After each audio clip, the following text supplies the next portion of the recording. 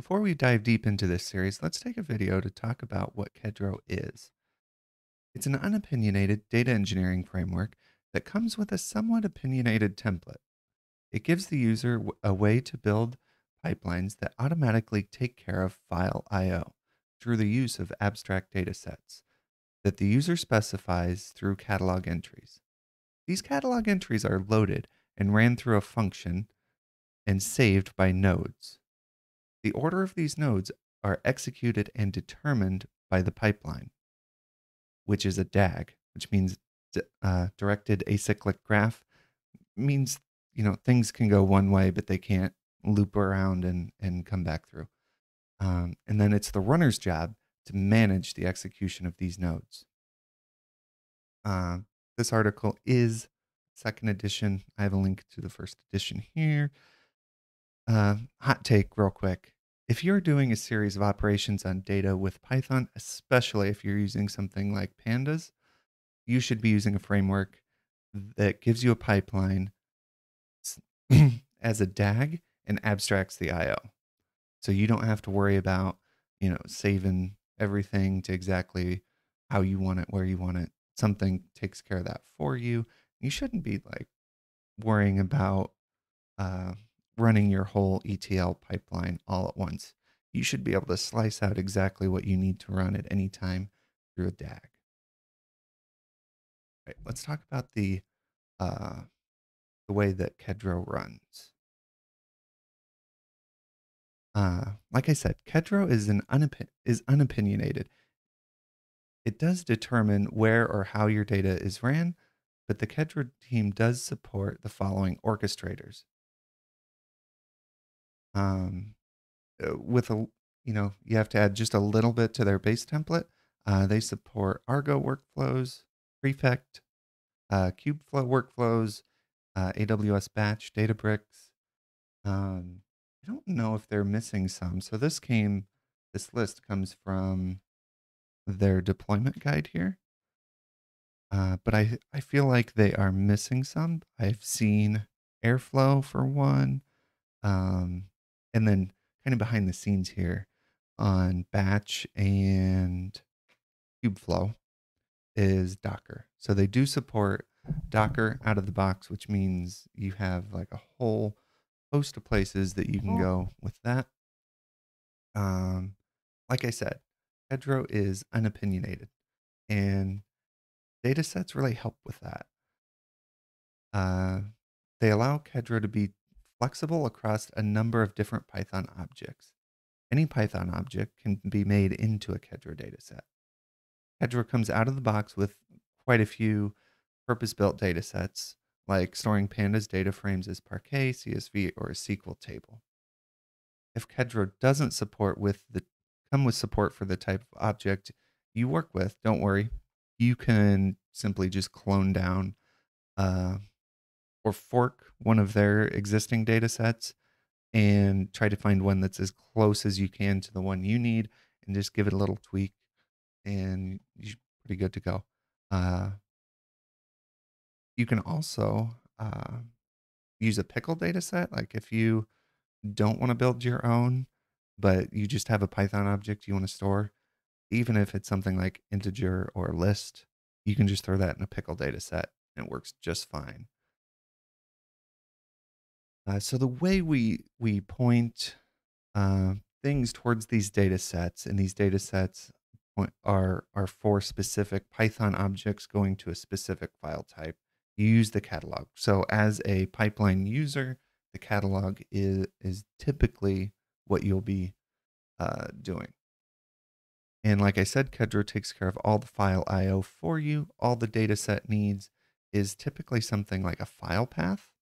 Um, so here's an example of creating a test catalog entry, a type of pandas.csv. So this will take a pandas object and store it as a CSV.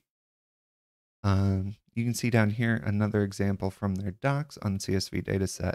You can also pass in load args and save args, and these will every time you hit the pipeline goes to save or load this data set, it will pass these extra arguments to the CSV data set.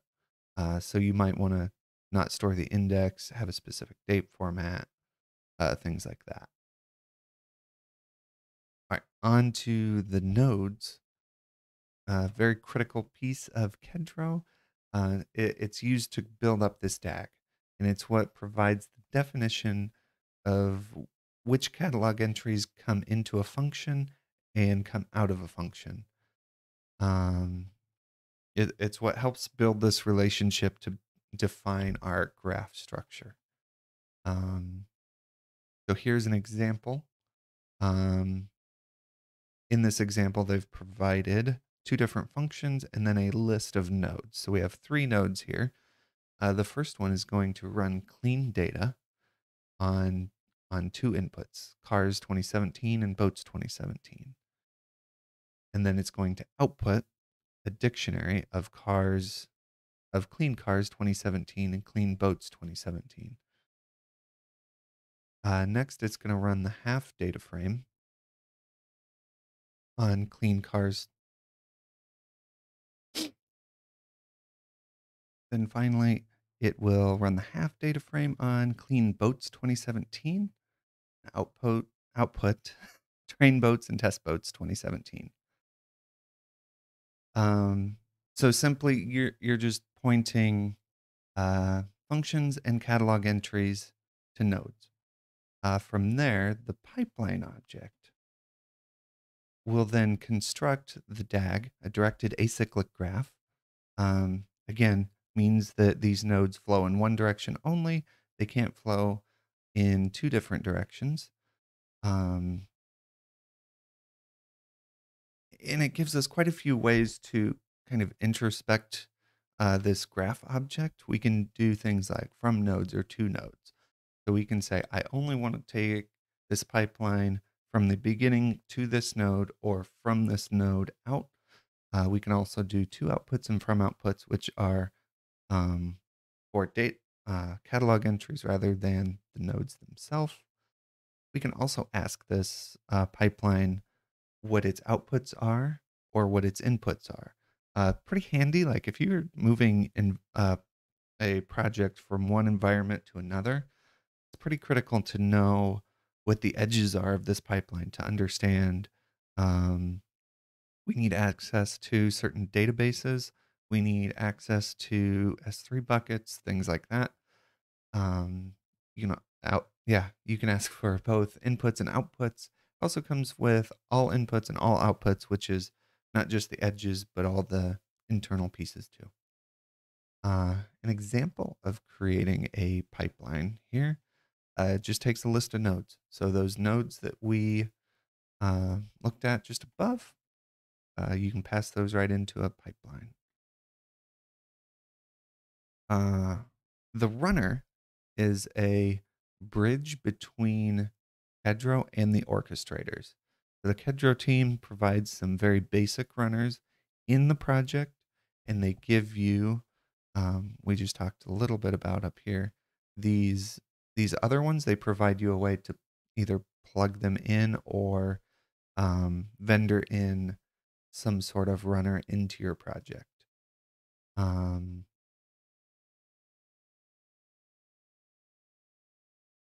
So these runners, the two that it comes with out of the box, one is a sequential runner, which just runs one node at a time. And then another one is a parallel runner. It will figure out the set of nodes which all the dependencies have been resolved, run all those in parallel, and then after that, figure out which nodes have all their dependencies resolved, run all those in parallel, on and on.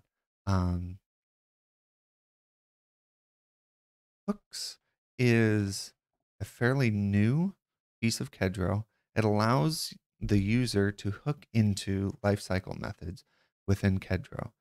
It uses the Pluggy framework, the one that was developed by PyTest and pulled out of PyTest. There are a number of different lifecycle methods. I'm not going to list them all here. You can find them in the docs. I feel like they add more and more as time goes on anyways. but you can do things like before pipeline run or after catalog loaded. I've ran into some situations where, like my file paths, something weird was going on there, and we had a large catalog. And a simple way to fix that is I just made a hook that said after catalog loaded, go through all the data sets and make sure that their file path looks right. Um, you can do all sorts of really cool things. It really makes it so rather than if you don't like the way that Kedro runs, you don't have to get what you need um, implemented into Kedro itself. You can simply make a hook to cover most of what you need to change how it works. I've got some links here in the end of the article that cover some of the things we talked about in this video, but that is what Kedro is to me. Again, I think if you are running any ETL job in Python with a series of Python objects, especially something like that it's well supported like pandas, you need to be using a framework like this that abstracts your IO and gives you that DAG object.